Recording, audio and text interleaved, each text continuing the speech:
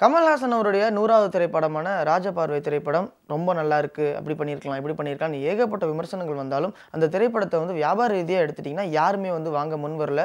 அதனால் கமல்ஹாசனே வந்து பார்த்தீங்கன்னா ஓன் ரிலீஸ் பண்ணுறாரு. அதில் குறிப்பாக வந்து ரஜினிகாந்த் அவர்கள் இந்த படத்தை பற்றி சொல்லும்போது என்ன சொன்னார் அப்படின்னு பார்த்தீங்கன்னா, கமல் உங்களோட அந்த கல்யாணராமன் படத்தை கம்பேர் பண்ணும்போது இது ஒன்றும் அவ்வளோ பெருசாக தெரியல, ஸோ அடுத்த படத்தில் கொஞ்சம் மாற்றிக்கிங்க அப்படின்ற மாதிரி விஷயத்தையும் சொல்லிட்டு இருக்காரு.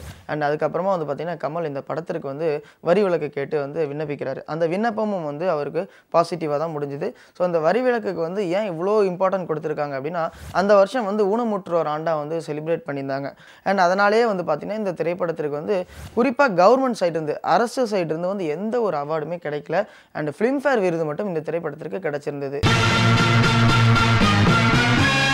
உலகநாயகன் கமல் ஸ்பெஷல் இன்று மாலை 6 மணிக்கு உங்கள் ராஜ் டிவியில் காண தவறாதீர்கள்.